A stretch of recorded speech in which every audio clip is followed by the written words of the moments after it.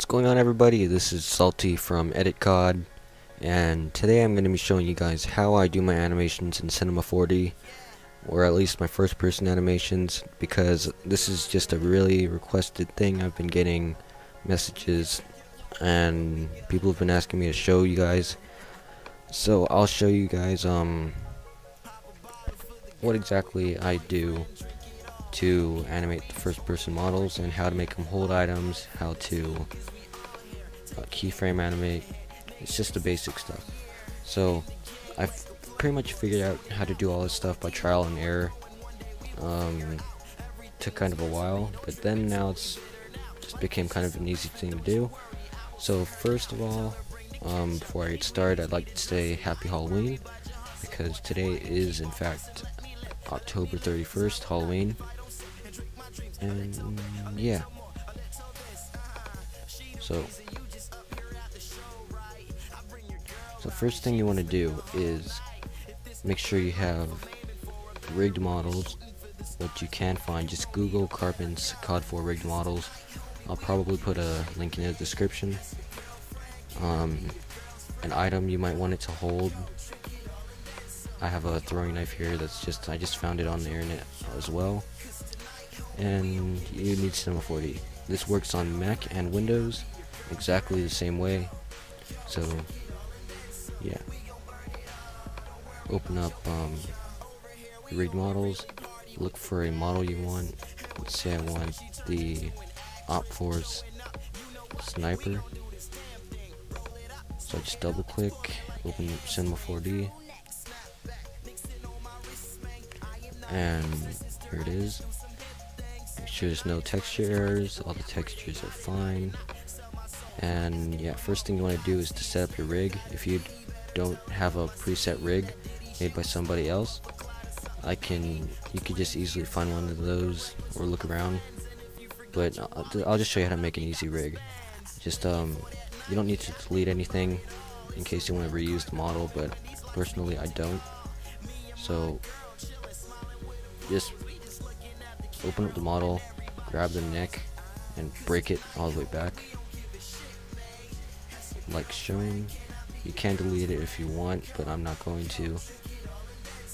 So yeah, then you position it with the pan, zoom, and turn. I'm not sure if that's what they're called, but that's what you do. You find the position you want to be in the first person perspective, turn it like that, and then you click camera and release on camera.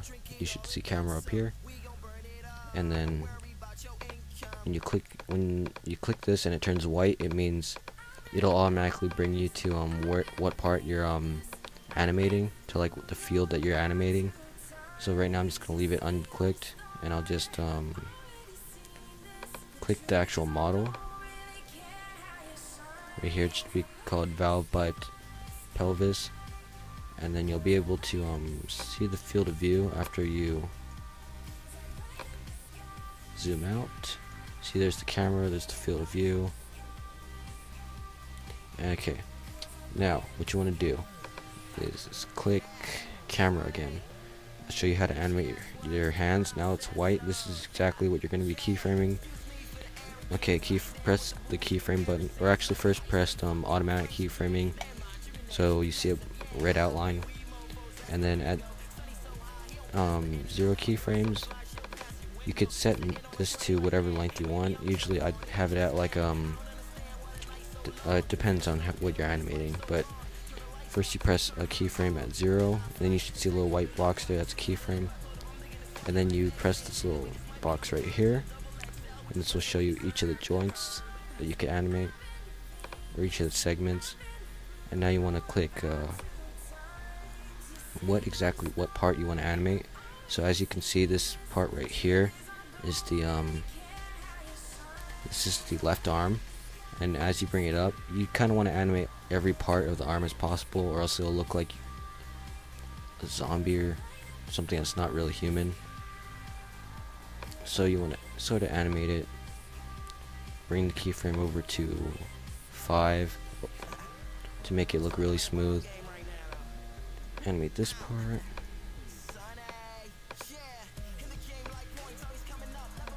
animate the hand. You can't really do too much or else it will warp and it will look really messy.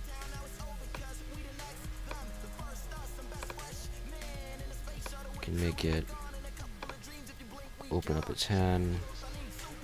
I'm just going to be animating one hand just to show you. And after that you keyframe. You click a part of the body and then you press keyframe. And then you should see it animates from your positions. It's not amazing, but yeah.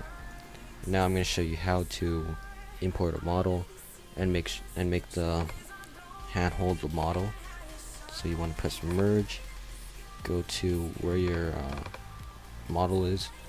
I have the throwing knife model right here, and it's not the correct size I want. As you can see, the throwing knife is really big. It's abnormally large compared to the human. And you want to click throwing knife so that it's or click your model so that it's orange right here.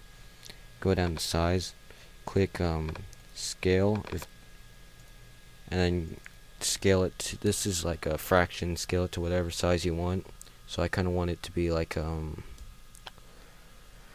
0.3 for a third of the size. It's still too big. Just do it again, 0.3, 0.3, maybe one more time. It doesn't have to be 0.3, but you could do other decimals. I recommend just starting off a little big. Okay. Now that seems like pretty much the right size, so I'll leave it at that. Now you want to click knife so that you have the animation rings around it, and you want to position it now. Now this is the tricky part that is probably the most time consuming.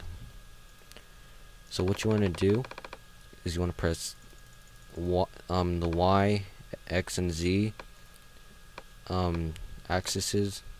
axi, whatever the word is, to animate it, or actually to position it to where you want it to be. It has to be where the hands are. So as you can see, the knife is way too far and too low from the hand that's raised. As you can see right here, it's way too far.